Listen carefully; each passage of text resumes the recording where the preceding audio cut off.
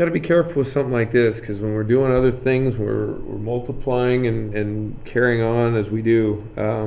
We sometimes try and do too much with something like this, where this says f of x plus g of x. Just add the two together. Okay, now we can't necessarily do that when it's in this form, because we don't have like terms at least compatible with each other. So we have to go ahead and FOIL this. So we get g of x, and we simplify. We're going to take 3, and we're going to do the product of x plus 1 times x plus 1. That's what x plus 1 squared is. Please do not say x squared plus 1, because you're not FOILing it. You're just distributing a square where you shouldn't.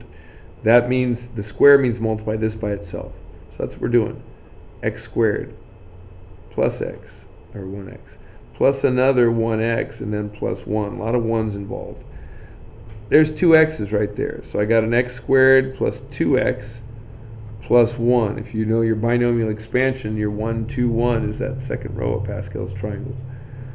Distribute the 3, and we're pretty close to being done. We've got a 3x squared. That's a plus 6x. And that's plus 3. Now if you look at, we've got kind of common terms here, like terms. There's 4x squareds there.